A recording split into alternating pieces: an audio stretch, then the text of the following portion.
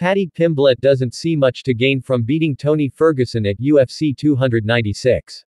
Pimblett 20-3 MMA, 4-0 UFC takes on skidding Ferguson 25-9 MMA, 15-7 UFC on December 16 at T-Mobile Arena in Las Vegas.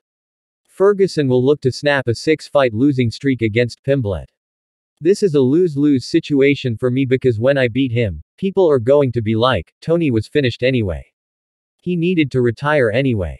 But if the unthinkable happens and I do lose, I've been beaten by a finished Tony Ferguson, Pimblett told ESPN. So it's one of them. It is a lose-lose situation, but at the same time, I've told you before and I'll say it again, I never turn down a fight. Whatever fight gets offered to me, I take it. And I got offered Tony Ferguson. But for Pimblett, former interim lightweight champion Ferguson marks his most prominent opponent to date. It's a big fight, Pimblett said. The biggest fight of my life, fighting an absolute legend of the sport. He's one of the top 5 lightweights of all time.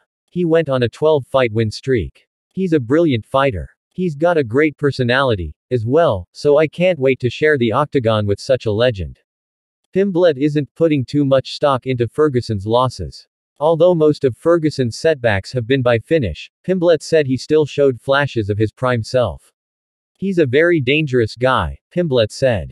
He can finish anyone. Even in the fights that he's lost on the 6-fight losing streak, he nearly finished Justin Gaethje in the second round, nearly finished Michael Chandler in the first round. He dropped Bobby Green in the first round.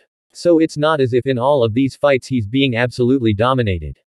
According to BetMGM, Ferguson is a +200 underdog, meaning a $100 bet on El Kukai would net a $200 profit. Pimblett is a -250 favorite, meaning a $250 bet would be needed on the baddie to return $100 profit.